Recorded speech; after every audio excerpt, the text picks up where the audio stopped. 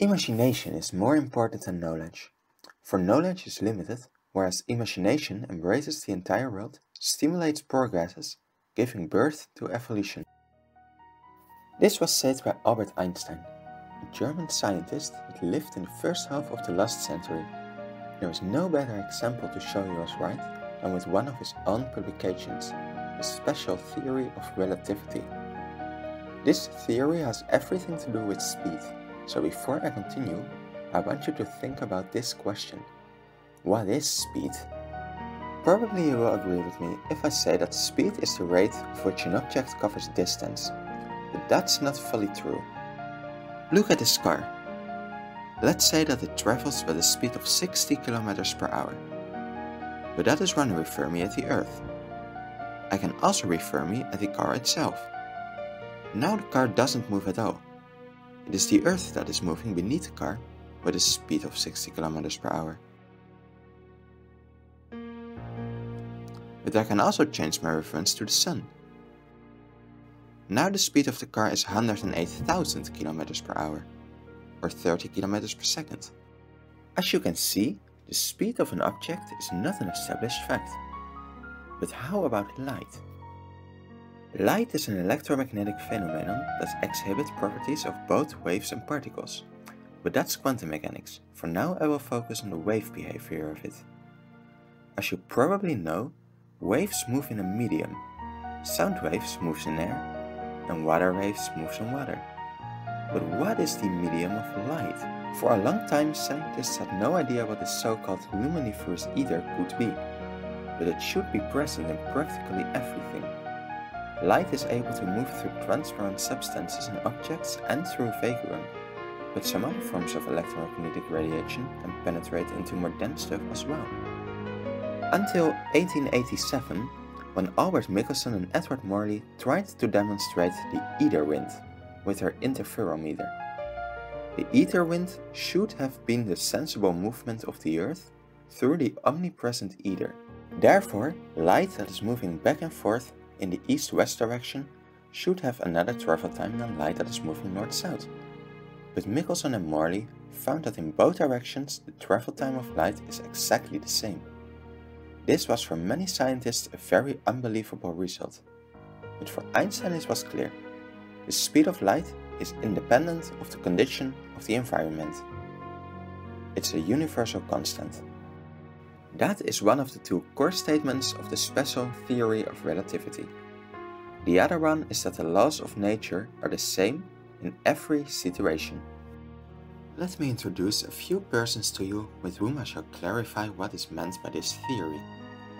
This is astronaut Jean-Luc. He is on his return from a journey to Venus. And this is James. He is coming back from Mars. Jean-Luc and James are both traveling with the speed of 20,000 meters per second towards the Earth. Jean-Luc sends a light signal towards James. The signal moves away from Jean-Luc's spaceship with exactly 299,792,458 meters per second. When the signal arrives at James's spaceship, it approaches with exactly the same speed, despite the fact that Jean-Luc and James have a mutual speed difference of 40,000 meters per second. Maybe you will understand the logic of this a bit better when you take in mind what I said about speed before. How could you know whether it is the Earth that stands still, with Jean-Luc and James both approaching it with a speed of 20,000 meters per second? Or it is Jean-Luc's or James' spaceship that stands still, with the Earth approaching it with a speed of 20,000 meters per second, and the other spaceship with a speed of 40,000 meters per second? You can't. In every situation, all the circumstances are exactly the same. So also the speed of light should be the same in all the situations. And because the Earth and both of the spaceships have a theoretical probability of standing totally still, they will sense the speed of the light signal all the same. But that has big consequences for some other natural quantities. Let's do a mind experiment to show what I mean. Consider a simple clock consisting of two mirrors between which a light pulse is bouncing. This clock ticks once each time the light pulse hits either of the mirrors. Let's say that this clock is on board of Jean-Luc's spaceship. Jean-Luc will see the clock ticking in a certain time interval. At a certain moment, James' spaceship passes by. James can see Jean-Luc's mirror clock. James is moving with a certain speed relative to Jean-Luc. In other words, Jean-Luc's mirror clock is moving with a certain speed relative to James. So from James' perspective, the light pulse is moving in a horizontal component as well. Therefore, the distance to be covered by the light pulse is bigger than in James' perspective. But wait a minute, the light pulse moves with the same speed in both James and Jean-Luc's perspective. That means that in James' perspective, it takes more time for the light pulse to move from one mirror to the other. James sees Jean-Luc's mirror clock ticking slower. Actually, James sees everything on board of Jean-Luc's spaceship in slow motion. This phenomenon is called time dilatation.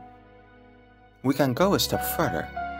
Let's say that James' spaceship follows another spaceship and is followed by a third ship as well. James beams a light pulse toward both other ships at the same moment when Jean-Luc passes by. From James' perspective, the other ships are standing still because they move with the same speed as James' ship. So James sees the light pulses arrive at the other ships at exactly the same moment. But from Jean-Luc's perspective, the spaceships are not standing still, but the speed of the light pulses is still the same as from James' perspective. So Jean-Luc sees the light pulse towards the rear ship arrive earlier as the light pulse towards the front ship. For James, the arrivals of the light pulses are simultaneous, but for Jean-Luc they are not. For Jean-Luc, the time on the rear ship is running ahead of the time on the front ship. After all, the time on both of the front and the rear ship is the same, but for Jean-Luc, events on the rear ship happen earlier than events on the front ship. At a certain moment, the three lined spaceships accelerate. From James' perspective, nothing happens. The distance between the ships stays the same. But Jean-Luc sees the rear ship accelerate earlier than James' ship, which accelerate at his point earlier than the front ship. So Jean-Luc will see the spaceships getting closer to each other. This phenomenon is called length contraction. It also happens with single objects. Jean-Luc sees James' spaceship become shorter when it accelerates. And in reverse, James sees Jean-Luc's spaceship become shorter from his perspective. Let's say that James' spaceship will continue accelerating with almost infinite engine power. When James' spaceship approaches the speed of light, both time dilatation and length contraction will assume extreme values. From James' perspective, time outside the ship will go slower and slower until it eventually freezes at the speed of light. Likewise, the length of the passing universe will become shorter and shorter until in the end there is no distance anymore. The entire universe has been flattened into one single slice. At that moment, James will be at all places in his direction of movement over the entire universe at once. And that single moment will continue forever. That is why it is impossible to move faster than the speed of light. For time cannot go slower than standing still, and space cannot be shorter than zero. And it means that if you will travel through space with almost the speed of light, you can cover many light years in just a few hours. Well, as seen from your perspective, because if you return to Earth, thousands of years will have passed by. But that's general relativity, I will talk about it another time. Einstein was a bit wrong. Imagination doesn't embrace the entire world, it embraces the entire universe. Thanks for watching.